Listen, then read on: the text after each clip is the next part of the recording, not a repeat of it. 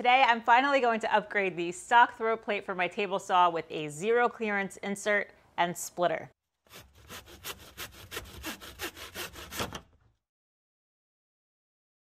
There are a few reasons why you might want to upgrade from the stock throat plate to a zero clearance insert, so let me just go over that real quick. The gap on the stock throat plate is very wide, so that leaves very large spaces between the throat plate and the blade. This is a problem when you want to rip some pieces where either the cutoff is thinner than the gap here, or you want to be cutting thin strips. If the piece that's coming off on the side here is smaller than this gap over here, it will fall through and it's dangerous. So the zero clearance insert prevents that from happening. The gap in the zero clearance insert is just the width of the blade, so you don't ever have to worry about that. Now, if you are ripping thin strips or your cutoff is super small, you have no problems and you won't have pieces falling into your saw. Another reason why the zero clearance insert is great is for the quality of cut. Because it is fully supported on both sides of the blade, it reduces tear out and makes for a great cut. And the last reason why I love having a zero clearance insert is for accuracy. This is a very sturdy piece of material and it doesn't budge when I press down on it. The stock throat plate, on the other hand, this side over here flexes a lot when you put pressure on it. So if you are ripping material and you have a push stick or something, pretend I have a push stick, and you're pressing along, you are putting pressure on this part of the throat plate and it's kind of going towards the blade, which affects the side of your cut and it's no longer 90 degrees. So having a super sturdy zero clearance insert like that totally prevents that from happening, and it makes for super accurate and clean cuts. Before starting, you just want to make sure that your blade is perfectly parallel to your miter slot. I will put a link to a video to show how to do this with my saw. Mine was good, so I went ahead, removed the throat plate, and I also removed the riving knife. I lowered the blade all the way down and then put the zero clearance insert in and then played around with the settings to make sure that it was flush with the table saw top so that when you're pushing pieces along, it doesn't hit against the table saw. Before cutting the slot in the zero clearance insert, you want to make sure that it's fully supported and it will not go anywhere. So I took a scrap piece of 2x4 and clamped it down to my table saw, turned on the saw, and then just raised the blade all the way up. That was very simple and easy to do, but there is one problem. The instructions for the zero clearance insert said that the factory riving knife for the model table saw that I use cannot be used with this insert. So they recommended I purchase the MJ splitter from Microjig. I got one that was specifically for a 10-inch thin kerf saw blade, which is what I was using, and this comes with all the hardware you need for all the installation, all the splitters, and a really long, confusing instructions manual. So I'm going to show you guys exactly how to install this thing. The first thing to do is to create 2 setup blocks. It is preferred that this is made out of 1/2-inch MDF or plywood. So they are cut to 4.5 inches wide and 15 inches long. The most important thing here is that the front edge of the setup blocks are completely square. Just to reiterate, these setup boards are 4.5 inches wide by 15 inches long. Now I'm going to mark 3 inches up from the rear of the setup block, make a line, and then mark it across.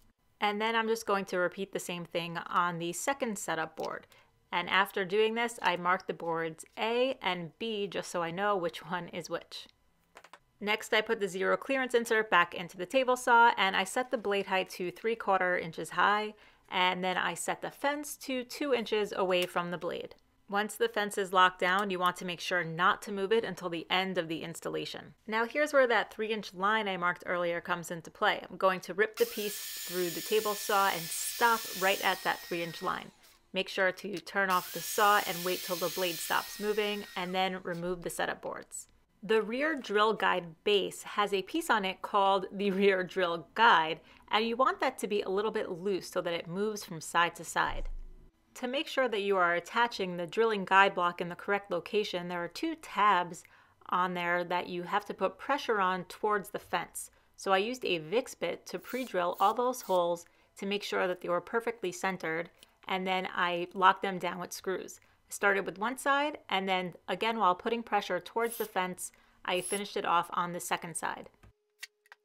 And now you have to make a decision. There are two ways that you can set up the splitter. The first is just by doing a double splitter where one splitter is in front of the other, and this is great for dimensionally stable stock like plywood and sheet goods. The other is a splitter kerf keeper combo, which is great for hardwoods because it can prevent kickback when there's tension in your boards by lifting out the kerf keeper if tension ever occurs.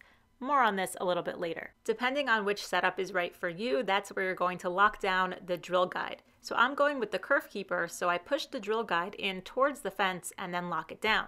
If I was going to do the double splitter, I would push it away from the fence, lock it down in that direction. Next, raise the blade all the way and rotate the blade so that the first exposed tooth at the back is lined up with the 3-inch alignment mark on the setup board. Before drilling, you want to make sure that the setup board will not move at all. So you need to clamp it down to your table saw and make sure that the blade is still aligned with that 3-inch line.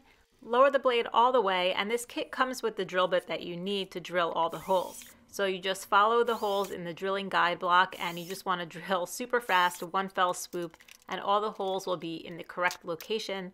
You just want to chamfer them a little bit so it will leave some room for the splitters, and you're done. Here's where that second setup board comes into play. You want to use it to test to see which splitters you want to use because they're all slightly different thicknesses. Again, I'm going to use the kerf keeper, and the holders for it did not fit in right away, so I just needed to ream the holes a little bit to make them slightly wider, and then after they fit in, I can put the kerf keeper into place. So just to show a little bit how this works, if there's tension in a board, it starts to close in on itself and the kerf keeper will lift up, and then you could just turn off your saw and figure out another way to attack the cut. All right, so I'm going to do a test between the stock plate and the zero clearance insert and see if there really is a difference between the accuracy of a cut. So I'm going to try to test on this piece of poplar, and remember my cut off cannot be thinner than that gap when I test this.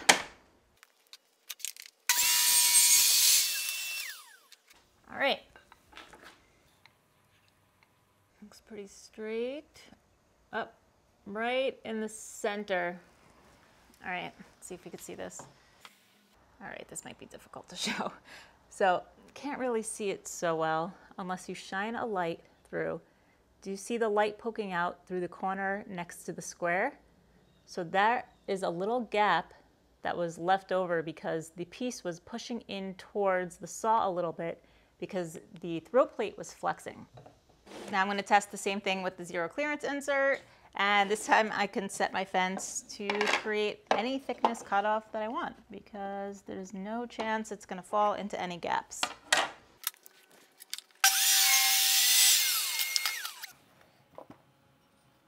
Perfectly straight